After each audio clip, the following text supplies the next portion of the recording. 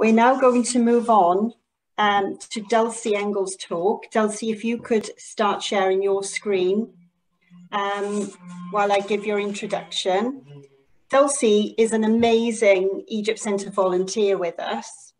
Dulcie studied French and German at Bristol University before taking a master's and PhD in linguistics at Reading University. During her professional career, Dulcie taught and published research on French, linguistics and English language at various universities, including Wolverhampton, Swansea and Queen's Belfast. Dulcie has volunteered for us at the Egypt Centre since April 2014, where she is an extraordinary gallery supervisor. Dulcie will now highlight her work on a project to transcribe the daybooks of the collection's first curator in her talk, Kate's Museum, Transcribing the Daybooks of Käthe Bosse Griffiths. Thank you, Dulcie.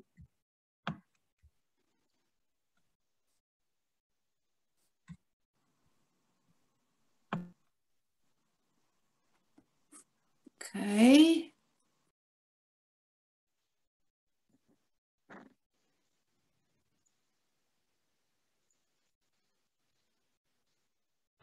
Dulcie, you're muted.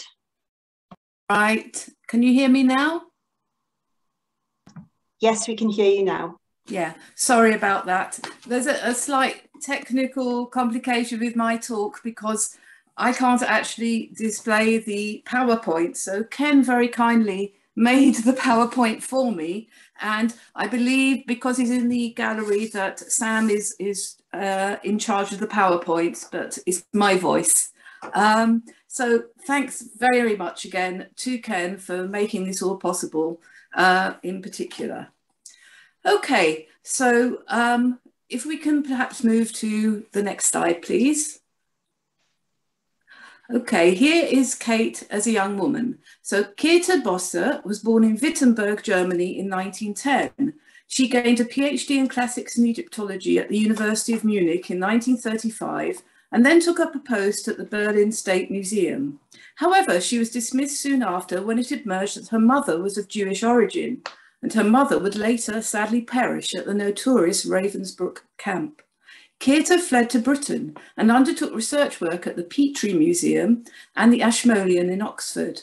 There she met fellow Egyptologist Gwyn Griffiths, and they married in 1939.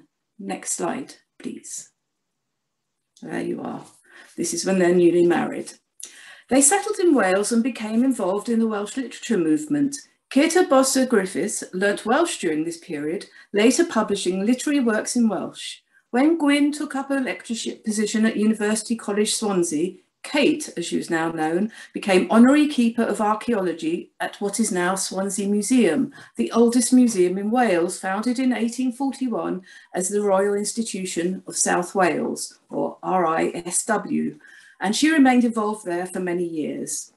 Through their friendship with fellow Welsh Egyptologist David Dixon at UCL, Gwyn and Kate Griffiths were instrumental in bringing part of Henry Wellcome's Egyptological collection out of storage in the Petrie Museum to UCS. In 1971, 92 cases arrived in Swansea from London, containing around 4,500 items, which make up just over 80% of the items in the collection. Next slide, please. So with that loan, a small teaching collection in the classics department was transformed into the Swansea Wellcome Museum, which was also known as the Swansea Wellcome Collection of Egyptian Antiquities, and it first opened to the public in 1976.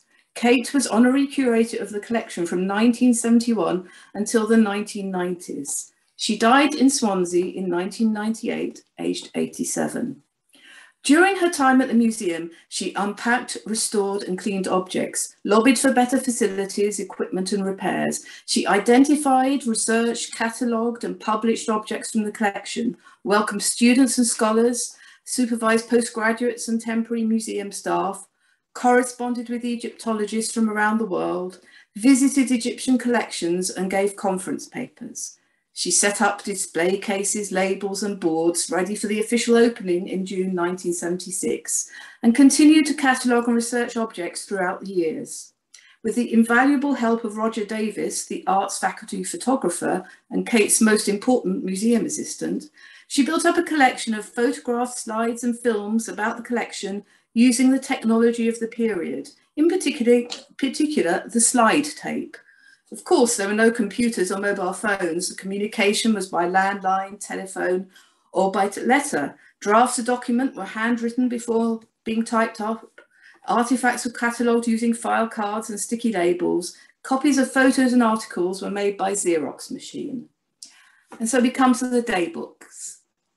And here is an example of the transcription screen with the slide of her daybook on the right.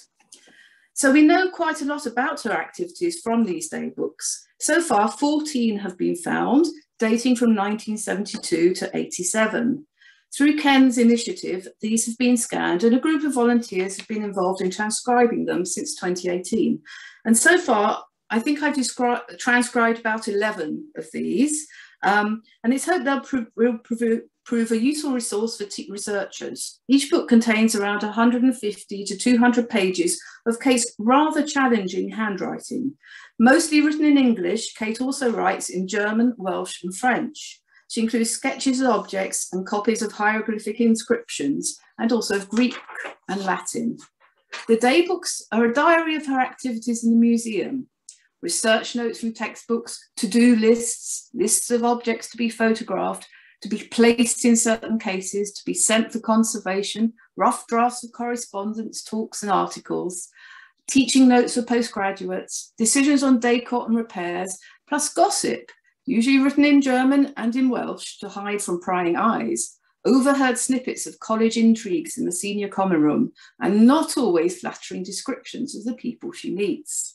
So here I'm going to focus on three facets and show you some extracts from the books. So next slide, please.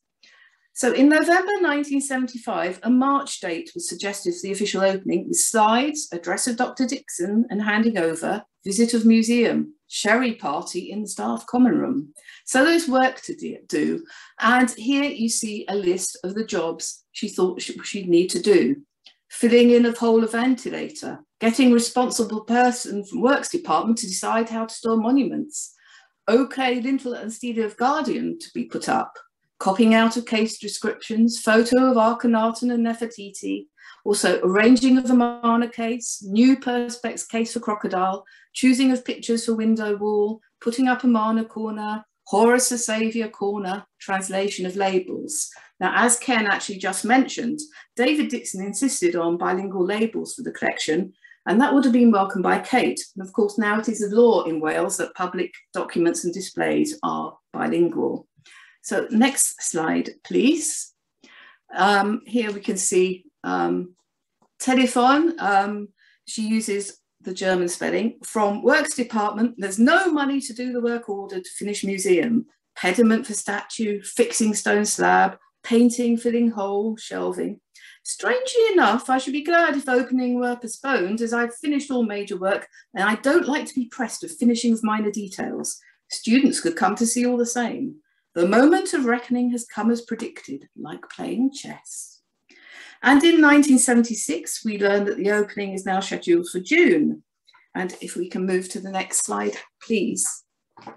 Okay, and here we find that the actual opening took place on the 16th of June with the Mayor and Mayoress of Swansea and representatives of RISW and the Glenvivian Art Gallery, where a closed circuit film was shown of collection in which members of the classics department took active part. This film is made in Welsh and English and is played to school classes before they actually see the museum room. And this is a fantastic video which Ken showed us just about an hour ago. And I was delighted to see it because it really brings these books to life. And so next slide, please. And there you see the picture of the official opening. So now I'm going to talk briefly about arranging a travelling exhibition. In the 80 to 81 daybook, we learn about objects from the exhibition being taken to Aberystwyth University in October 1980 for an exhibition called Y Llong, the ship, to coincide with the awarding of a prize for a novel of that title, which had an ancient Egyptian theme. And here you can see the original poster for that exhibition. And on the next slide, you can see the list of, in English and Welsh, of some of the objects which would be going to the exhibition. And we can see we've got beads, ushabti, alabaster vessel. And on to the next slide. Thank you. We have a mummy, arm mummy, and mummy case from Budapest. Now this one is quite interesting. This is her special shorthand. It's not actually a mummy from Budapest. It's a W944, a 22nd dynasty cartonnage coffin fragment, which was studied by Laszlo Kakuzi, the esteemed Hungarian Egyptologist who worked at Jutrus University in Budapest.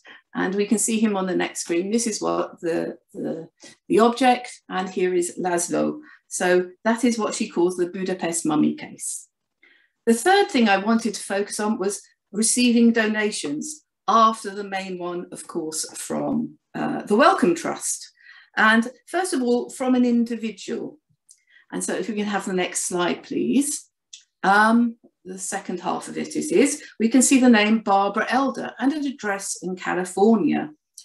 So she says Anthony, that's on Anthony Donahue, who was mentioned earlier this afternoon by Carolyn, great friend of the museum, and someone from UCLA, California, received presentation of leftovers from antique trader, Roman glass from Egypt, Celtic heads of glass bowl, 2 Tarentum necklaces of terracotta scarabs, round pieces of translucent Roman glass with pattern, selling for Joel Malta and Co. Classical numismatics. And if we go to the next slide, in the college, she wrote in her daybook, and then it was published in the college newsletter. One of the first visitors was Mrs. Barbara Elder from Los Angeles, whose ancestors emigrated from Wales in the 18th century. She very kindly presented to the museum a collection of colourful Roman glass objects, mainly parts of bracelets from Alexandria, which will be shown eventually in the new Greco-Roman room of the Wellcome Museum. So Joel Malta, this dealer, had a large antiques business in Los Angeles, specialising first in antique coins, then in a wider range of artefacts. In 2000, he pleaded guilty to selling stolen relics.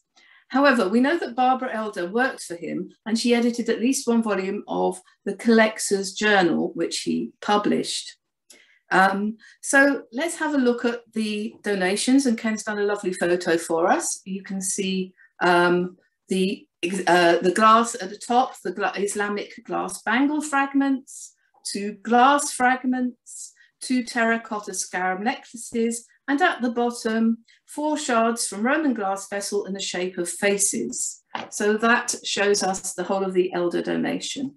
Now moving on to a larger organisation and a bigger donation, and that's Exeter Museum. So if we could have the next slide, please.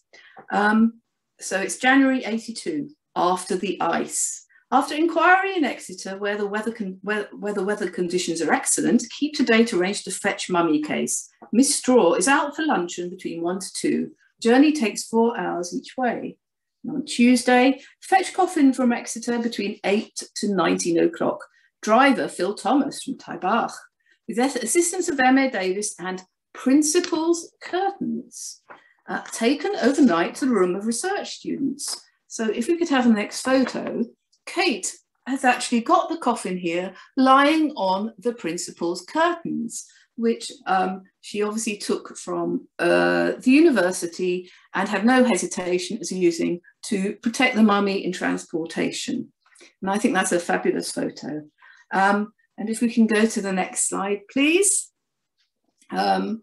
Tell Eddie to phone the RISW. He later on appears with Bethel. I show them the research room with the mummy case on 2 tables. Problem, how to remove it as quickly as possible. Roger takes photos of chief scenes, but still has difficulty in bending down. Gwyn sees the whole of the coffin for the first time and thinks I might want to make it my theme in the Canada conference. Xerox material concerned with scenes on coffin, but I'm still puzzled by the underworld scene. And then there is a letter below to David Watkins of the Cardiff University Conservation Laboratory. We've just received from the Museum of Exeter a whole wooden coffin, almost 3,000 years old and of a very fine quality, as the sides are covered with mythological scenes like the creation of the world, the weighing of the heart in the Last Judgment. It is sycamore wood covered by painted and plaster and varnish. Although woodworm got into it, there seems to be a fair chance of saving it. At the moment, we have not yet unpacked it completely, and perhaps it'd be a good thing for us to take it to Cardiff, as it is, without upsetting it anymore. And as we've already heard, the museum still has a working relationship with the Cardiff Conservation Lab and regularly sends objects there. And their conservation forms part of the practical work for the MA students. And here we can see the coffin today in all its glory, and is a centerpiece in the House of Death. And in conclusion, I want to talk about her very wicked sense of humour and what must be the favourite page I have in the books I've transcribed so far. She received a letter in an envelope wrongly addressed to her, and not only read it, but transcribed it in English, despite an attempt to hide the issue by using a German phrase at the top of the page. As for the content, the person who wrote this has misunderstood exactly how welcome items came to Swansea and seems to regret a time when anyone could literally pick up antiquities in Egypt and bring them home for their own collections. So she's written Der Lauschen an der Wand, which means basically eavesdropping, listening at all. I received wrong letter in envelope written by Gibbs and read, I was invited to a newly formed Egyptological museum at Swansea University by Dr. Käthe Bosse Griffiths. She and her husband are Egyptologists at the university, known her for years. She's helped me with my collection. They're off to Egypt on 20th of March, guests of the Egyptian government. The collection was part, 90 cases, of the Welcome Archaeological Expedition, Egypt, Tel El Amarna. There were fabulous exhibits found at Amarna, huge complete vases, complete necklaces, jewellery, sculptures collected 1900 to 1908 when pickings were a go-go. Nowadays, we can hardly find a small shard of Amarna pottery. So these extracts give a real flavour of the treasures hiding in the pages of Kate's daybooks and are a wonderful record of her legacy to the Egypt Centre.